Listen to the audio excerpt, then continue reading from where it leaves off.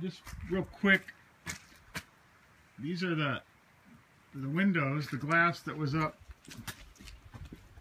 in the kitchen dining room. Anyway, I don't know, Bob said something about you might be wanting to use them down in the pump house, the irrigation pump house. Somehow incorporate them into that enclosure down there. And then there's the door, that nice door that we put in. So anyway, I just want to let you know, if we don't use them and you don't have a use for them, there is a place downtown called Restore, and it's part of that. What's the name of that organization?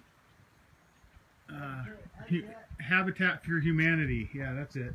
Anyway, they love donations, stuff like this, and then they resell it or they use it in their houses that they're building or whatever they do.